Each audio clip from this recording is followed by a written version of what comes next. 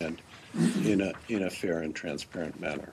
I think if they choose to go ahead and prosecute these cases, we certainly anticipate that they would do it in a fair, just, and transparent manner. But is the detention of these people in and of itself, leaving aside the question of subsequent prosecution, is the detention of these people being handled in a fair and transparent manner? I could only go back to what the Saudi government has said, and the Saudi government, and I can't speak on their behalf, but they have laid out a case that these officials were guilty of corruption, of sorts, alleged corruption of some sort. So I'm not going to go beyond what the Saudi government has said. We're not there on the ground to assess the cases of these individuals, so I'm not going to have any more for you on that. But you are there on the ground. I mean, you have an embassy, you have contacts. Well, we certainly do, but we're not there involved with those cases, Arshad. So I'm not going to have a lot for you on this. We are continuing to monitor the situation. They have assured us that any prosecutions that take place will be done in a fair and transparent manner, and we hope that they will hold up to that. And then following up on Michelle's question, is it helpful for the government of Saudi Arabia to assert that it regards actions by two different by two different countries or players in two different countries as acts of war? Is that helpful? Is it helpful for it to say that it regards unspecified actions by Hezbollah as acts of war, and similarly to regard the missile as an act of aggression? I think we have to look at the region in which they live. When we talk about concerns about terrorism and destabilizing forces in the region, there's no one that knows that better than some of the countries in that backyard. And so I think it's natural. I mean, imagine this. There was a missile shot into Saudi Arabia. The believed target was the airport or somewhere close by the airport. Imagine if that had happened here in the United States. It's shocking. I don't think it should surprise any of us that the government would consider that to be a potential act of terrorism. But beyond that, I don't have anything more for you, okay? My question, though, was about whether it's helpful. I mean, let's take the case of Lebanon. Is it helpful for the Saudis to say they regard unspecified actions by Hezbollah as acts of war? From, you talk about the region. It's a region with a lot of ferment. Is that helpful for the U.S. government's point of view to hear that rhetoric? I think we also know the kinds of activities that Hezbollah has been responsible for.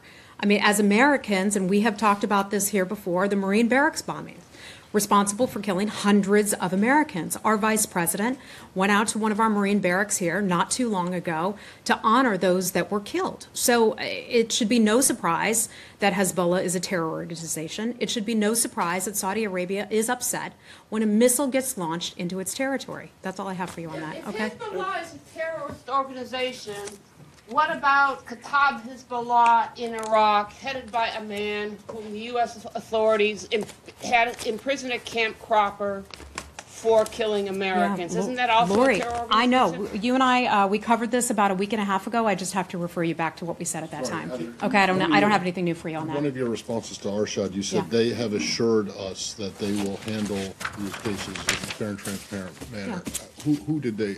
When did they give you this assurance? I have been told, I don't know who, but I've been told that that has been their pledge. So there has been some kind of contact at a senior level. I don't know at which level, but I know that there have been conversations since the arrests or since the detention. I know that there have been conversations. All right, conversations have taken place. And then just last one. Do you have any thoughts at all about the rather interesting location of detention that these people are being held? No, I have nothing for you on that. Okay. Heather, shall we move on? Just on Saudi Arabia, really quick. When it comes to the internal problems going on, or or whatever is going on in Saudi Arabia, on top of Yemen, Lebanon, with Iran, does this Secretary of the State Department believe that this provides a greater incentive or bolster the case for the issue with Qatar to be settled for Saudi Arabia to come to the negotiating table? I certainly think it brings home to many players in the region that there are some very serious issues that they're dealing with that we're dealing with. We have followed the GCC dispute since, when did it first begin? May or so? How many months has this gone on? We still call upon all the parties to sit down and work out some sort of an arrangement, because we see that if they're not fully cooperating and working together, that the region can become further destabilized. So perhaps what is going on now will be sort of a wake-up call for the nations to work together and to come to some And sort of a lot of it is on get the- some sort of resolution. And the Secretary made it seem like it was up to Saudi Arabia to come to the table and discuss. That Qatar was a willing party and the others were not. You know, look, Qatar has said that it's willing to sit down and start negotiations. I don't recall where the Saudis are on this, for that matter, but I can check with our folks to see if there are any updates for But you. given the Saudi role in that, and given the Saudi role in the war on Yemen, does the State Department not have some concerns that the current Saudi policies are themselves contributing to destabilization? I think we know exactly where the responsibility lies in the region for much of the destabilization, and we've seen the activities of Iran. We've seen the activities of Iran in Yemen. We've seen the hand of Iran in Syria. We've seen the hand of Iran elsewhere, where Iran's government, and I should be clear about saying that, because we don't take issue with the Iranian people, we take issue with the government of Tehran. Where they show up, trouble tends to follow. This sounds Okay. like full support for everything Saudi's doing. Look, I'm not saying that. I'm just saying let's recognize the region that they are in. Let's recognize the destabilizing factors that are in that region. Would you Go ahead. comment on the resignation of the Lebanese Prime Minister from Riyadh? With what? Would you comment on the resignation of Saad Hariri, the Lebanese Yeah. Prime Minister, and doing it from the venue in which he did, which is Riyadh, Saudi Arabia? Oh, in Riyadh, you said. In Riyadh, Okay, yes. okay. Apologies. You know, look, we have had a good relationship with the government of Lebanon. As you may recall, the Prime Minister was here meeting with the President. I believe it was in the month of June that he visited the White House and did, I believe, press conference with the President. You know, our relationship with the government will not change. We'll continue to just follow and monitor the situation there. Well, many of your allies would like to see a government or a future government of Lebanon that does not include Hezbollah. But in fact, the facts on the ground would dictate otherwise because they represent a large portion of the Lebanese population. And in fact, they keep that formula unbalanced, so to speak. So what is your position on Well, that? they certainly have some representation on the ground there in Lebanon. Lebanon overall is a strong partner of the United States. They have strong national state institutions in the war on terror. The United States strongly supports the legitimate institutions in the Lebanese state. We expect all members of the international community to respect fully those institutions and the sovereignty and the political independence of Lebanon. So you would not insist on a future government of Lebanon that excludes Hezbollah? You know, I don't. We strongly support the government of Lebanon, and we do regard, as you well know, Hezbollah to be a terror organization. Does that statement of support mean that there is no consideration, given the current uncertainty of any kind of reduction or pause in assistance to the Lebanese army? I'm not aware of any changes, but you could ask DOD if there's something more on that. Were you guys given a heads up Hi. on the resignation? I do not believe that we were. Let me double check that. Okay. All right, shall we move on? Okay, yes. Hariri, and actually on that question, it overlaps a bit. As you say, he was here in June, he met the Secretary, he met the President, a warm word was said about it in public. He has now stepped down, apparently because Saudi Arabia felt that his government was a front for Hezbollah and Iranian influence. Do you think you've been taken into I'm this? not going to be characterized. I'm not going to characterize why this decision was made. I could refer you to him and refer you to his government to answer that question, but I'm just not going to. Disappointed that he didn't give you a heads up, or the Saudis didn't You know, give you a all I heads can up? say, and I'm just checking my notes here, and to answer your question, no, we were not aware that he was going to resign beforehand. Okay, let's move on. Lori, hi, what do you want to? believe that by supporting Prime Minister Abadi in Iraq, that is a way to contain Iranian influence in the region? I think there are numerous ways to contain Iranian influence in the region, and one of them is a step that Prime Minister Abadi has recently taken. And if you look at the relationship, there's strengthening relationship with the government of Saudi Arabia. That's a real step in the right direction. They're all Arabs there. You've seen Saudi Arabia reopen the land crossing between Iraq and Saudi Arabia that had been closed for many years. They're taking steps in a positive direction. When we were at the United Nations, the government of Saudi Arabia and others talked about helping to finance some of the big major reconstruction projects in Iraq. We just saw a report that came out, I think it was in the news earlier today, about the level of devastation in Iraq. Understandably so, because there's been the big battle fought against ISIS over the past few years. So there's going to be a lot of money that's required to rebuild Iraq, and the fact that some of those nations are willing to take that on is pretty incredible. It was just not that long ago that the United States was paying for all those big reconstruction projects. Times have really changed. We're helping out, certainly, but governments in the area are stepping up and they're helping. Do you see the Saudis as your partner in containing Iranian influence in Iraq through things like paying for reconstruction? I think we have some shared interests, and we have some shared interests in terms of terrorism and fighting terrorism and recognizing the malign influence of Iran in the region and around the world and other terror groups. We would like to see peace and stability in Iraq. We'd like to see peace and stability in Syria and elsewhere. And I think to the extent that we can work together with Saudi Arabia and with other nations, then we're better off as a result. Okay, if I could just follow up then on this stability in Iraq.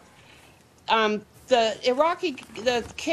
Kurdish regional government has warned about that Iraq is deploying heavy weapons, including U.S. weapons, to the front lines with Kurdish forces while the talks are continuing.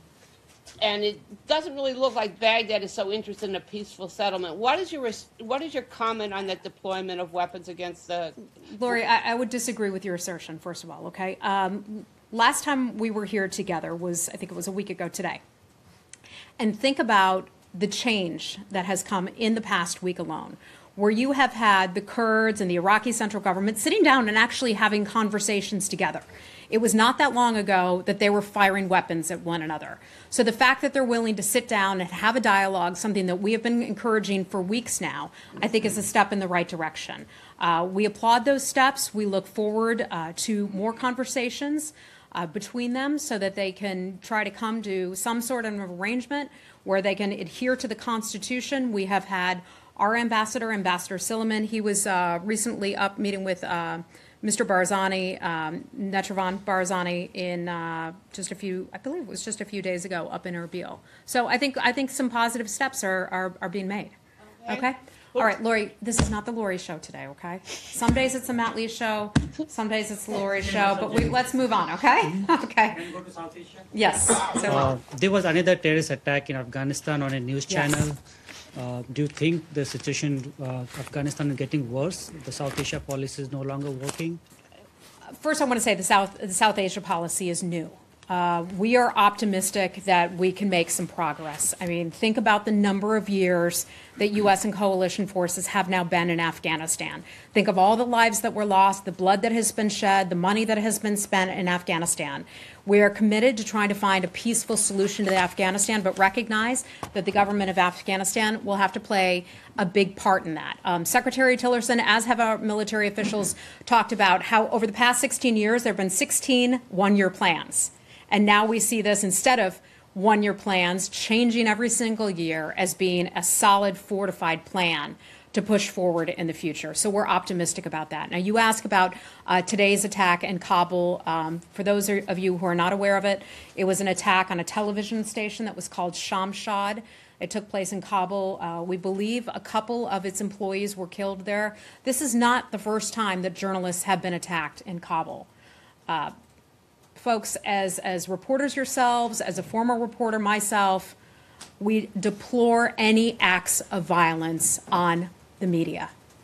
I know some like to get snarky in here and talk about, not in this room, but in the press, the Washington Post in particular, about my support for the work that you do, my support for the First Amendment, the support that we put out for journalists across the world who are doing difficult jobs under very difficult conditions. We are so lucky here in the United States that reporters, by and large, do not face death threats, that you can write whatever you want to write, even though the government may not like it. But that is not the case in many parts of the world. And we've seen that here in Afghanistan once again. Remember, we saw a woman in Turkey whose throat was slashed. She had been a reporter in Syria We don't know who's responsible for that, but it's pretty clear that that was terrorism. It is disgusting, it is wrong, and we will continue from this room, I will continue to advocate for the rights of journalists, whether it's in Afghanistan, whether it's in Syria, or whether it's in Turkey. So I'm glad that you asked that question about that today. Our commitment to Afghanistan is unwavering, and our thoughts and our prayers go out to those who lost their lives in Afghanistan, just trying to do the work and putting the word out there. What was the snark that you're, maybe we can tell it. Someone in the tell us. Washington Post wrote a snarky article about how I defend reporters' free press, how I report the free press. So that was basically it. And I think, you know what? That is what we do here at the State Department. We support and advocate for freedom of speech. And if somebody wants to make fun of me for that, have at it. But that's what we do right here. That's what we care about. The work that you do, I value it, my colleagues value it, and that's something that we value across the world. I have another South Asia related question. Anything else on Afghanistan today? Another South Asia terrorism related question. Okay. Last week, China blocked at the UN Security Council US, Britain, and France sponsored resolution to designate a Pakistan-based terrorist, Azhar Masood, as a terrorist. What do you have to say on that? And what's the next step US is trying to follow on it? Okay. Remind me, this is he's a Terrorist. Pakistani, correct? Yes. Okay. 1267. Thank you. We've got a lot of countries involved there, so sometimes I'm not always sure where exactly to look for my notes. There we go. B for bad guys. There we go. Okay, so you were talking about the Jaish-e-Mohammed leader, Masood Azhar. Is that correct? Okay. We are aware of this matter. We certainly think that he is a bad guy. We would like to have him on that list. There are some committee discussions that are underway over whether to add him or the entity to the sanctions list. That list is confidential under the United Nations, so unfortunately I'm not going to be able to comment on the deliberations at the United Nations under that. I'd have to refer you to the Chinese government to explain why they voted the way they did, but we certainly think that this guy is a bad guy. We consider the organization to be a foreign terrorist organization under U.S. law. Thank you. Yeah. Really quick. Sure. So the administration's decision to end protections for Nicaraguans in the country and extend those to those from Honduras. How much of a role did the State Department play in this, and why end protections for one, extend for another? Okay.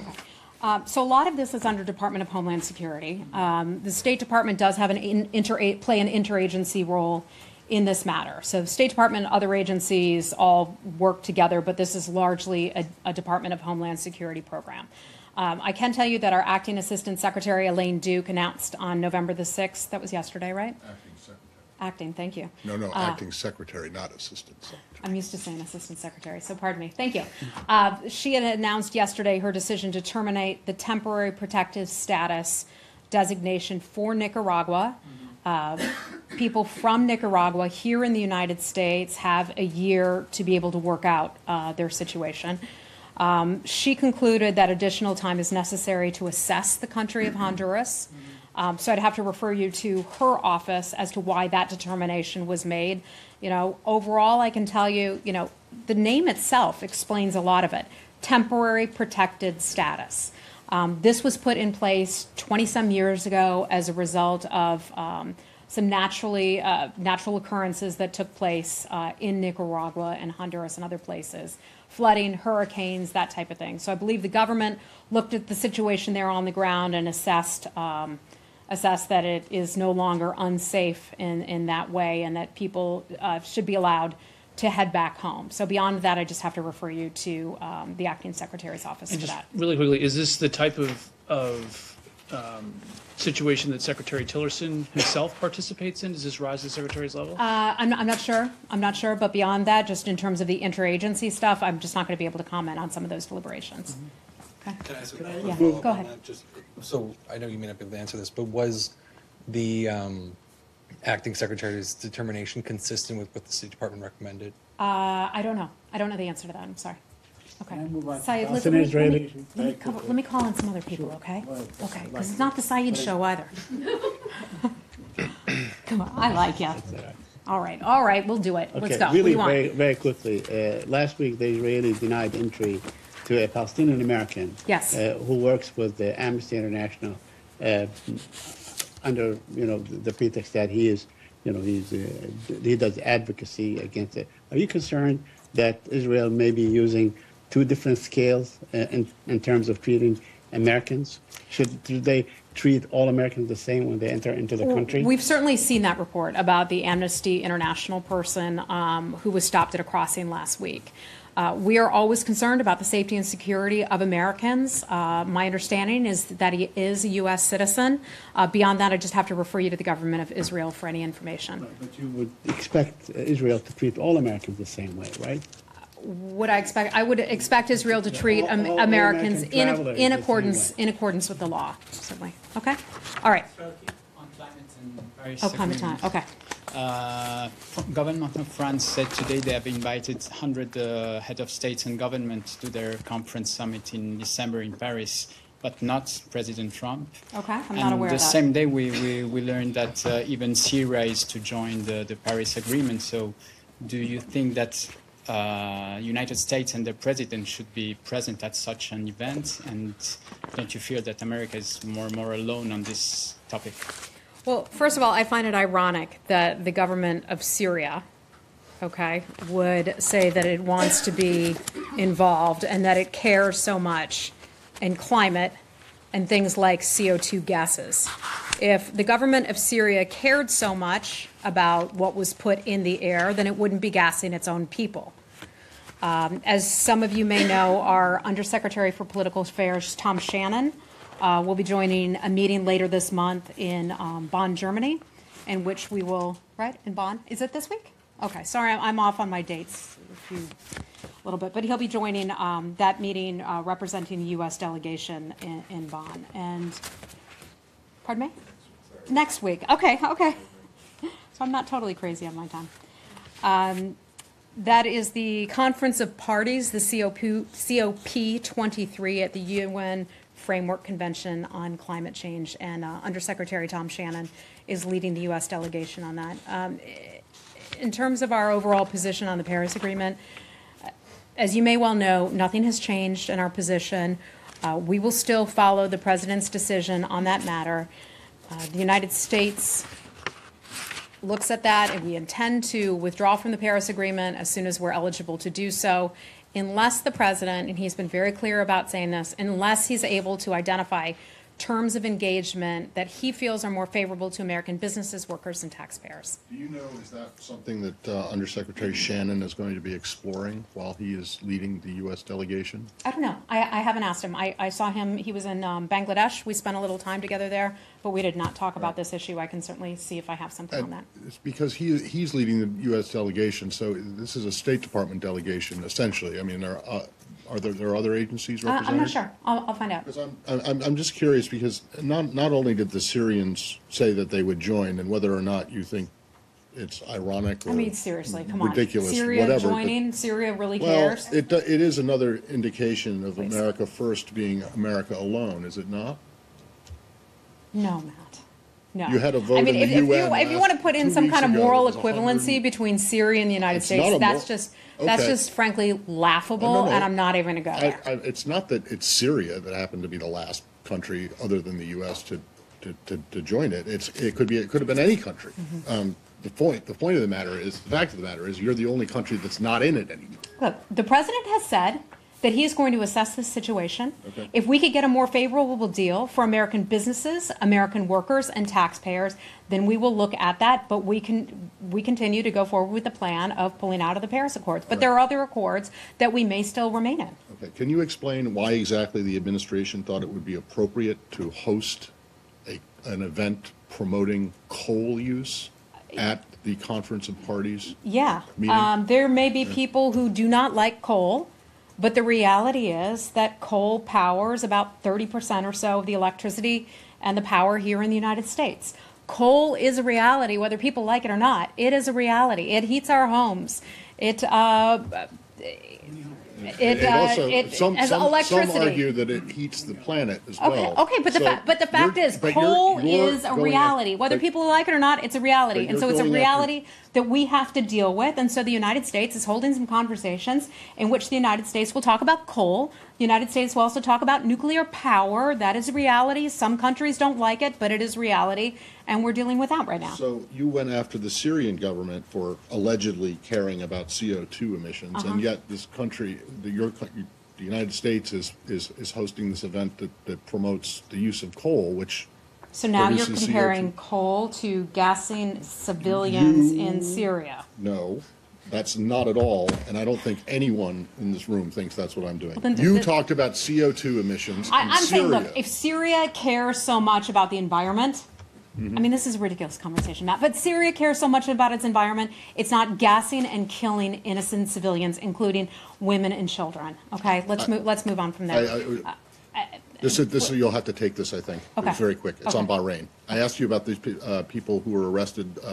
It was your Yeah. last briefing. Since in between then and now, there's been some letters that have been written on their behalf to the, Okay. the Secretary of the Department. Can you? Well, I know that you probably don't. I forgot to. I ask do not have earlier. anything new for you on Can that. you check? I can check in a Thank you. follow-up, okay? Ilhan, hi. On Turkey visa situation, yesterday it seemed like there was some progress on the visa, and the U.S. statement came out from your office that the U.S. received some high-level assurances from Turkey.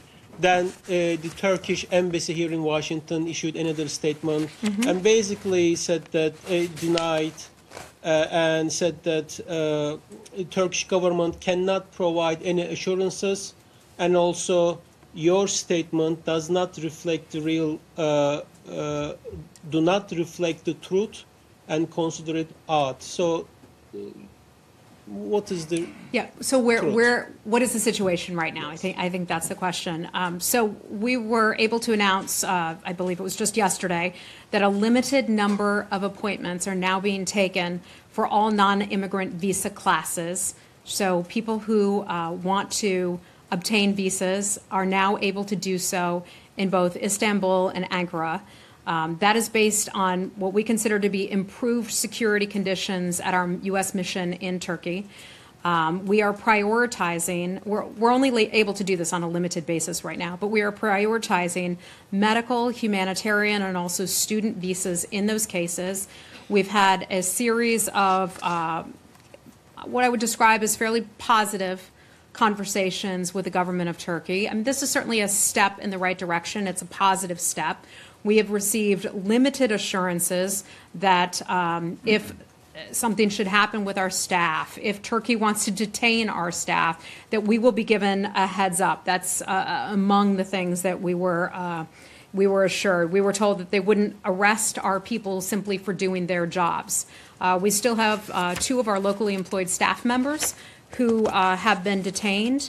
In terms of Turkey's questioning of our previous statements, I can just show you, I can tell you that the safety and security of our folks is a top issue. The people who were detained, as a natural course of their business, had to engage with law enforcement, with the Turkish government. That is something that is an appropriate part of their job. It is a part of their job description. And for Turkey to put people in jail and claim that they are involved in activities when they're simply doing their jobs, we think is incorrect. But nevertheless, they've taken some steps in the right direction, and we've taken some steps in the right direction. So limited services means students, just 3. We are prioritizing certain types of visas because it's still somewhat limited: medical, humanitarian, and also student visas for now. Okay. There's not a quantity, like a number. No, there's not. There's not a number. It's just we have limited people who are able to work on that, and so we're pushing forward. Okay, we're gonna have to wrap it up. So I'll take one last question. Hold on. Look, I've already called them. So hey, yeah. Okay. So last week, Cuban foreign minister just held a press conference here in Washington and claiming that there was not at all any attacks just in the U.S. embassy in Havana. So what is your response to that? I don't have his comments directly in front of me, so I hesitate to comment on something that I have not seen myself. I'm sorry. Okay, go ahead. And please, regarding again, the situation with the visas. Has there been any change, given the difficulty for Cubans to travel abroad, like to Bogota, to access their visas to come to the United States? Last I've heard, that's where we're still processing visas for people who want to come to the United States. One last thing, please. Yes. The Cuban government said that Cuban Americans can now travel if they wish to Cuba to dock in tourist areas with recreational vessels. How does the State Department see this? I'm not aware of that, so I'm sorry I don't have an answer for you on that. Okay? Thanks, guys. We're going to go. Okay, yeah. College basketball I really players want from to know UCLA who were arrested in From China. where? From UCLA who were Okay. arrested in China. Have you confirmed that? Have you been in touch with Chinese authorities? I'm not aware of that. Did that just happen? It Did that happened, I just think, occur? overnight then, today. Okay. I don't have any information on that, but I can look into it for you. Thanks. Thanks, everybody.